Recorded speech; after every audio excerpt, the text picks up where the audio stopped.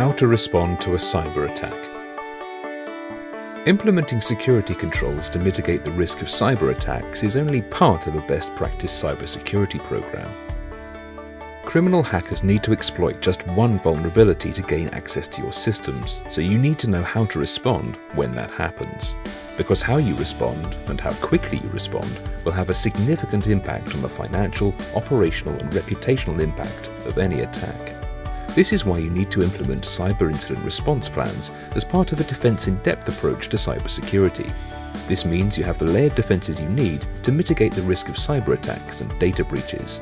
And if one of those defensive layers is breached, the others work to contain the damage and ensure you can return to normal operations as quickly and efficiently as possible. The fourth layer of IT governance's Cyber Defense in-Depth framework is response.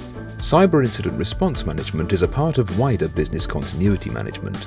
This helps your organization put plans in place to cover all types of disruption, from cybersecurity incidents and natural disasters to power outages and pandemics.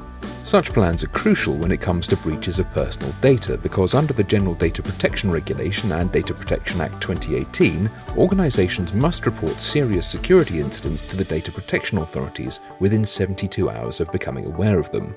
Meanwhile, Article 32 of the GDPR states that organizations must be capable of restoring the availability of and access to personal data in the event of a breach.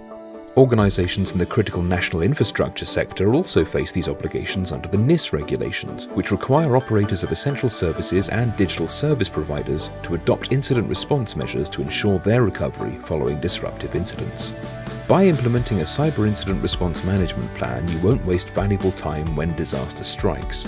You'll also reduce the risk of future breaches and be better equipped to detect incidents earlier.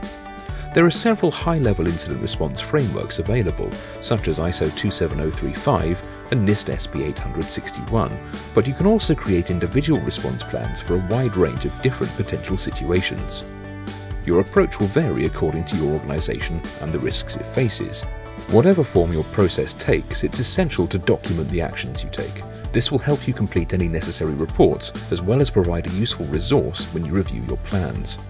If you want to learn more about responding to cyber attacks or defense in depth, IT Governance is here to help. Get in touch today to find out how we can help you secure your organization's success.